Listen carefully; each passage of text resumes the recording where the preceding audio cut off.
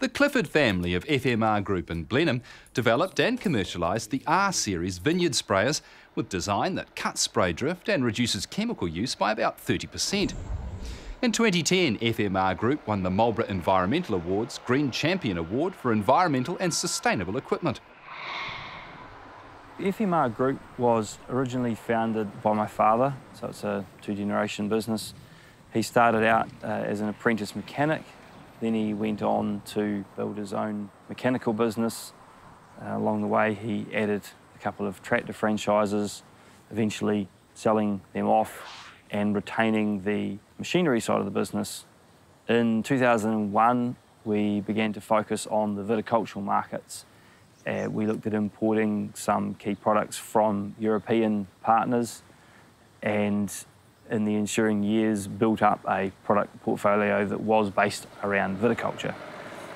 In the later 2000s, we saw an opening in the industry for innovative products that were designed and built to handle the New Zealand and Australasian conditions, which is where we began the manufacturing of the sprayers which we see today. Typically, there's been two-row viticulture sprayers around for some time, both in New Zealand and in other wine-growing regions. In the early part of the season, particularly, you're spraying a very small target. It is difficult to get the spray that you're putting out to adhere to that target. Therefore, there's a lot of wastage that obviously ends up in the form of airborne drift and losses to the ground. The three advantages to the FMR R-Series would be the financial advantages from the saving of the chemical, the environmental advantages from the loss of drift to the ground and airborne, and then the social advantage from your neighbours not receiving the drift. Original idea, FMR was building conventional vine sprayers, and in discussions with vineyard owners and operators, we really thought there's got to be a better way. We worked closely with a particular couple of growers and come up with a lot of different ideas around it, looked around what was available and around the globe and couldn't find anything really that was going to do the job, so we started working on adapting our current sprayer down the recycling route. The main working area is right where I'm standing here, and usually it'll be a Grape Pro. So we're spraying from both sides, nozzles here and here with fan assist.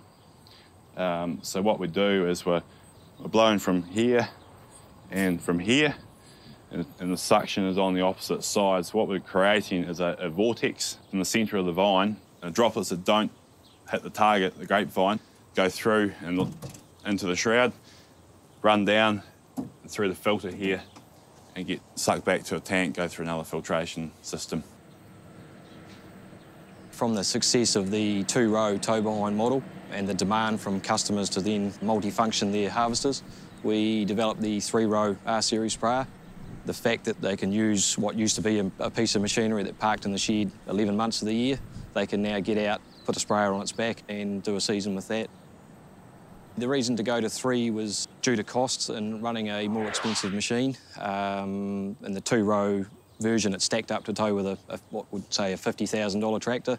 To pull a harvester out of the shed that was worth sort of 4 times as much as that, the figures needed to stack up to justify using a machine of that cost.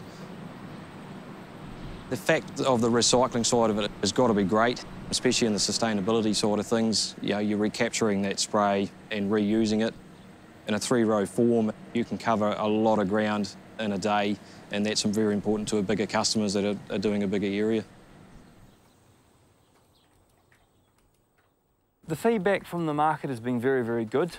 We are constantly being told from our clients the amount of money they are saving in each season, the fact that they are spraying in a lot stronger winds than they have been historically able to, and that they're getting very good comments from any neighbouring houses.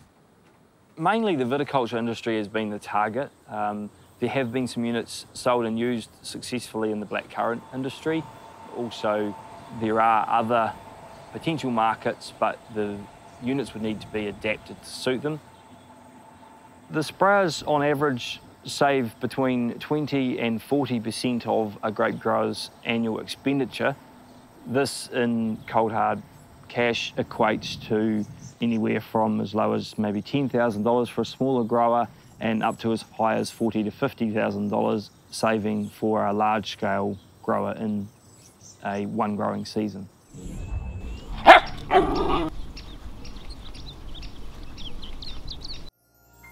This program was made with funding from New Zealand On Air.